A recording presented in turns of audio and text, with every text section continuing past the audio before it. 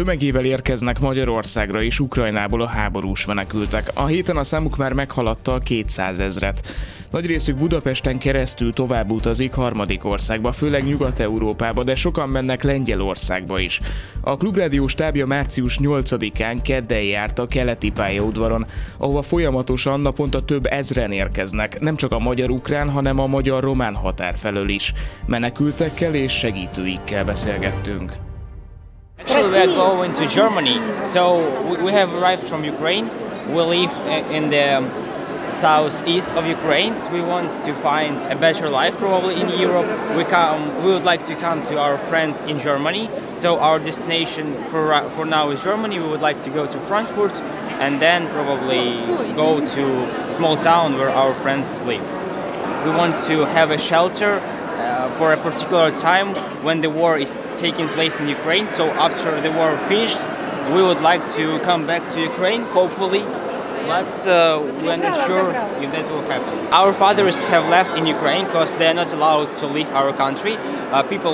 Men from aged 18 to 60, they are not allowed to leave the country. So there are two families, our family and our friend's family.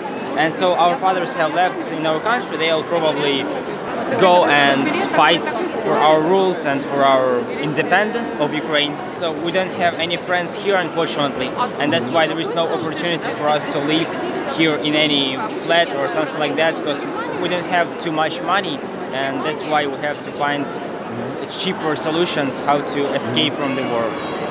When we went to your west railway station, there were a lot of volunteers, and they gave us enough food. We ate very good. Thank you so much for your help and that kind of stuff. And in addition to this, they help us with all the necessary information. So they said that we have to go here to this station because it's not allowed to go to Germany from that station. So they gave enough information and opportunities for us. Thank you so much for that. Probably we would like to go to Germany right now, so we hope that we can buy tickets at 4 p.m. or something like that, and then we can sleep in train just so we won't need any shelter today. In my town, everything is quite okay if we compare to the whole country.